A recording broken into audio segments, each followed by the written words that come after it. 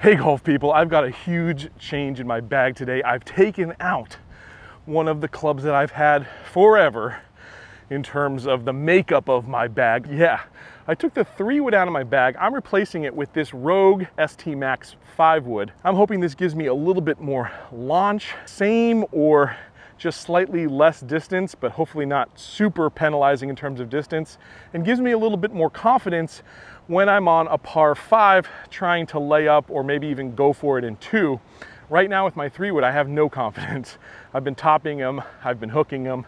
It's been ugly out there. So I switched to a 5-wood. Should you switch to a 5-wood too? Should you take the 3-wood out of your bag? I've been playing with the 3-wood my whole life. I don't think I've ever not had a 3-wood in my bag until now. So it's a big test for me. We'll see if it could be a good move for you. We're gonna explore that today. So this hole here represents the perfect reason why you sometimes wanna hit less than driver off the tee, and where I'm hoping this 5-wood will really come in handy. There is a bunker straight out, right side of the fairway, just in range, about 240 for my driver, would be absolutely perfect. And I find myself in there a lot. So sometimes I want to hit a little less than driver, and I've just been struggling with the 3-wood. So right now I'm gonna hit 2 balls. I'm gonna hit the 3-wood first, then we're gonna pull out the 5-wood and actually see what the differences are. By switching to a 5-wood from a 3-wood, what am I giving up? What am I gaining? We need to find that out. Let's do it. All right, first shot here is gonna be with my G425 3-wood Ping. And it's not the brand that matters, but the fact that I really like this 3-wood. I'll walk you through what I see here with this shot. There we go, it's up in the air. It's got a nice draw, pretty high. It's penetrating. And boy, it's just in front of that sand trap. Hit that one a little off the toe too. This is a very forgiving club. Now I'm gonna take out the 5-wood though. We've got a ball with this little silver dot on it. That will represent the 5-wood here. Oh boy, that got way up in the air. It's drawing a little more around that corner. Certainly a lot higher ball flight. Felt good coming off the club face. Definitely pulled a little bit. So let's find out if it made the fairway, how far it went. I've got my measuring device just to find out. Now, when I was considering changing my bag here from a 3-wood to a 5-wood, what I was really hoping was that I'd get a little higher trajectory, especially off the deck. I've been struggling getting the ball in the air off the fairway, off really tight lies with my 3-wood. So I'm hoping the 5-wood will solve that. And getting a little bit more spin, a little bit more lift. My hypothesis is that we're not going to lose a whole lot of distance by switching from 3-wood to 5-wood either. Now, if you missed the video, you should go back and watch it, but I actually bought this club online at a brand new website called Curated.com. It's a totally new buying experience for golf clubs, and I really enjoyed it. I gotta say, I worked with an expert, was chatting back and forth. I was leaning the Callaway Rogue ST Max, and that was his #1 choice too, without me saying a thing. So I'll leave a link to that video up top here if you want to check it out. But definitely check out Curated.com. I've got a link down below in the description. Very cool service, and they've got some serious deals happening right now with the holiday sales going on. All right, we're coming up on the first shot here. This was hit with my 3-wood. There's a little wind behind me. We're off in the rough a little bit here. In fact, it's very sparse.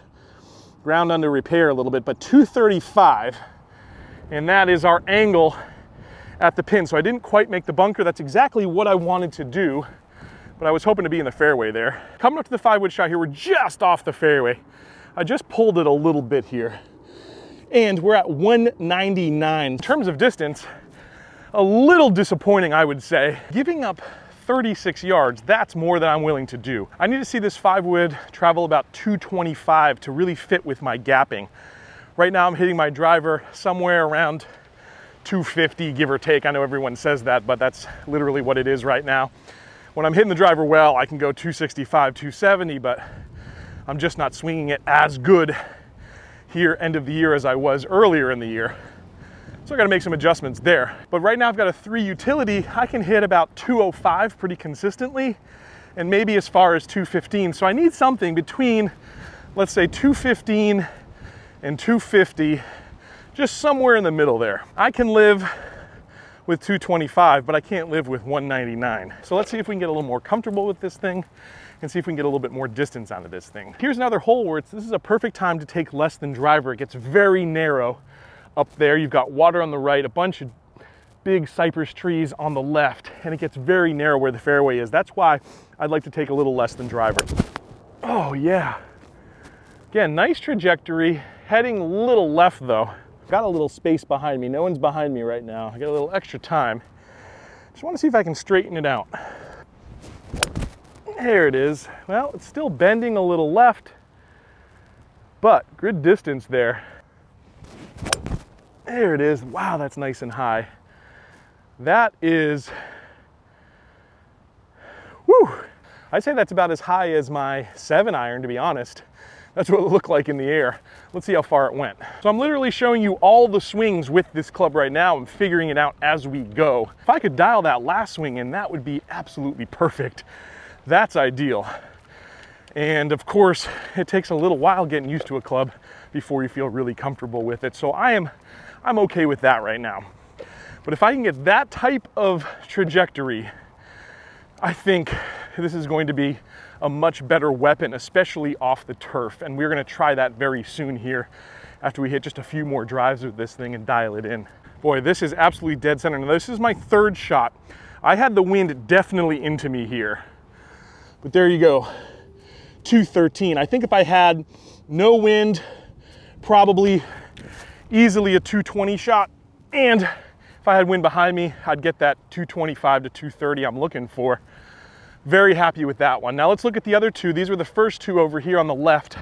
I just pulled them a little bit. Again, getting used to this club.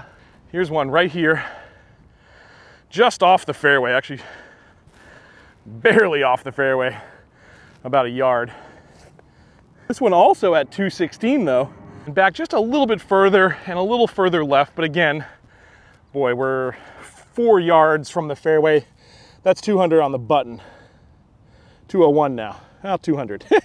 Doesn't want to make up its mind. We're going to call it 201. So with the wind into me, I'll take that, honestly. That is pretty good. I think if I were to pull my 3-wood out, which I didn't on this hole, but I would guess we'd probably be about 225. So if I can hit it 216, 10 yards behind that, I will be very happy. And the other thing that I'll say that's nice is even though I missed the fairway, I didn't miss by much. The first one, less than a yard. The second one about 4 yards, pretty darn good. The bigger the club you have, like if I were to take driver there and make that same swing and it's really hooking left, that thing would have been OB all day long. 3-wood, definitely a little further left, but the 5-wood doesn't get me into as much trouble potentially. So yeah, a club that you can control a little better, even if you lose a little distance, is that worth it to you? Well, I'd love to know down below. Leave me a comment. And by the way, if you're enjoying this one so far, hit subscribe. Really does help the channel. But we're heading to our next hole here. Let's see what we do. On this hole, we've got a big palm tree that you gotta have the distance to get around, but again, it gets very narrow. The fairway really narrows, and there is some ecological preserve that if I hit driver on this hole, I can definitely reach. So I'm often hitting, again, less than driver. Let's see how we do. We're gonna go 5-wood again here. Up there's the palm tree. I've really got to go straight. A little draw would be nice, but I got to stay right to that palm tree or I am done. Did it get past the palm tree? It did. I'm going to hit a 3-wood again here just to see what I would do with a 3-wood. And I've topped one into the, that's what I've been doing. That's not the club, guys. That's the guy swinging it, and this thing is in my head. And when you've got a club in your head, no matter how good it is, maybe you just need to take it out of your bag sometimes. Try that again. Better, but oh boy. It's gonna be in the fairway. I don't know if we got past the tree, and that thing really, I hit it off the toe and it really went out right and curved and it was like a banana. Not good. Yeah, guys, there you go. Perfect example that I am, in fact, a mere mortal. Just topped one right into the junk there. Whew, if you're a mere mortal too, go ahead and hit subscribe. This is the channel for folks who don't hit it 350 yards off the tee. They're mere mortals like you and me. If that's you, you're not subscribed, do it now. Let's see where it ended up. Here's the tree I'm talking about. Got to get past this tree, and you can see there's a bunch of stuff over there you don't want to be in. In fact, there's some out of bounds over there as well. We're coming up on one of the balls here. We'll see which one it is. It's just past the tree. Actually, there's two balls just past the tree here. We're at 202. That is the 3-wood actually. And the other ball up here, is actually the 5-wood.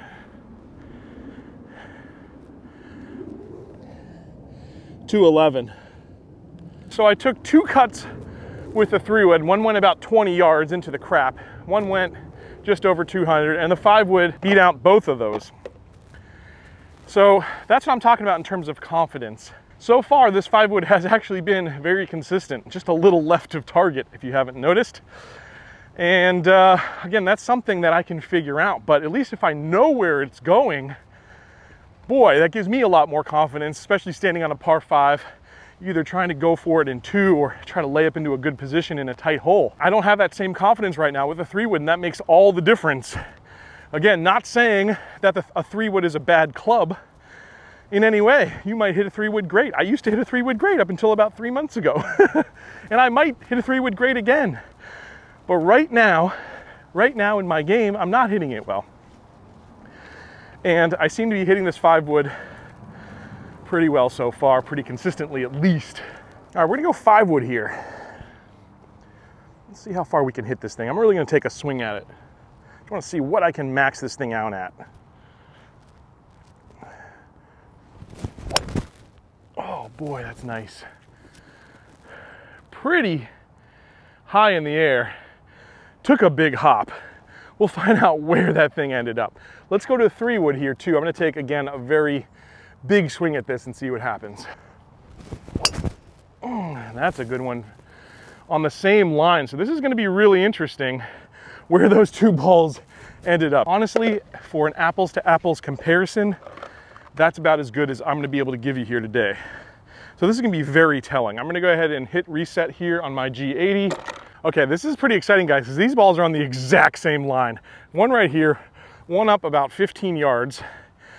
This one is 218. That is the 5-wood. All right, so a little higher trajectory, a little more spin, didn't roll out quite as much. Up here is the 3-wood. Again, same line, exact same line. And we're at 232 with the 3-wood. So I'm giving up about, what, 15 yards, give or take, 16 yards was it? With the 5-wood. But what am I gaining? I'm gaining a lot more consistency, a lot better height, stopping power on one of those really long 220, 225 par 3s, and I really need to take a swing at something. I can pull this 5-wood out, and I'd say I have some pretty good confidence with this club being able to stop on the green, whereas the low trajectory of the 3-wood could hit the green and just run towards the back. So, am I willing to give up 10 to 15 yards with this 5-wood, but gain a little bit more consistency? Very likely, but I'm not sure yet. We have to try one more thing. All right, now guys, this is the part of my game that's really been struggling for me lately. It's hitting it off the deck in the fairway. I'm gonna hit a number of shots here with the 5-wood just to see if I can control this, get it up in the air a little bit better, and get myself into better position on par 5s, maybe even go for them from time to time. Let's see what we do. There it is, right there. Up in the air, nice draw. Yes, oh, that's nice and high. Oh, that's good. All right, that one wasn't hit as well. Still got up in the air, and it's still going down there. Let's take out the G80 here and measure and see how far those went. I need to get it over 200, definitely. Something like 215, 225 obviously is ideal, but let's see what we got. No matter what, I'll tell you this, the confidence level, the fact that I can get this ball up in the air and I'm not topping it like I have been with my 3-wood, that is a huge win, but we do need the distance. All right, walking up on the balls here. This was the last one, I believe. It went the shortest. That went 178, 178. You can see all these balls really close to each other. These were the first 2. And boy, they were both hit pretty well. We'll go to the one here on the right here for a second. And we're getting 193 This ball over here, this ball also, well, 194, 194. It seems like the distance is leaving just a little bit to be desired here. I've got to be quite honest with you. I was really hoping to see this 5-wood up around, like I said, 225 would be great. I would take 220, something like that. But it seems we're a little further than I would have guessed away from that. Is it some swing changes and technique that I've got to make? Definitely that's a possibility. Is this just not the right suited club for me and I got to find a way to hit the 3-wood or maybe even try a 4-wood out? That could be too, guys. Leave me a comment with your thoughts down below. I'm leaving today not 100% satisfied. I'm very satisfied in the fact that I'm getting the ball up in the air more consistently. It's a nice high trajectory. We're getting some good spin, but I am disappointed in the fact that I think we're behind on distance from where I'd like to see this club. More testing probably needed. We will be doing kind of a 3 hybrid versus 5 wood versus 3 wood versus 3 utility iron video here soon, so stay tuned.